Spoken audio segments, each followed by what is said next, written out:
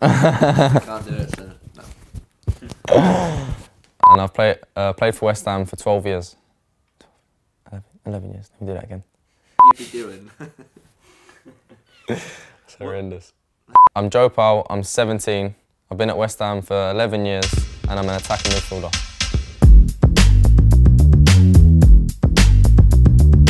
I describe myself as a tricky player. I'm quite creative around the box, so 1-2s.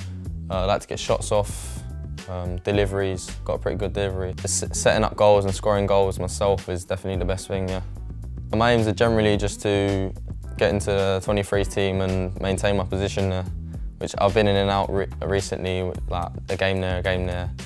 But yeah, I'd like to maintain my position in the team.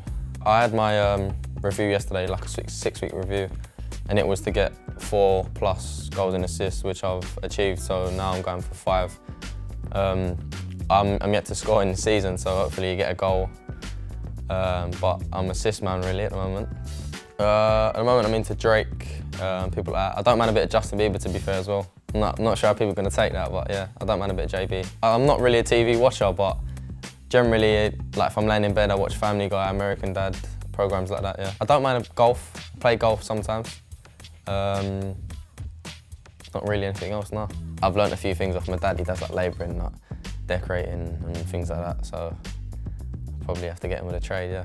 I would like to say I'm like a Lanzini kind of player with like the creativity and things like that. I've got obviously a lot to go now, but yeah, probably the most similar.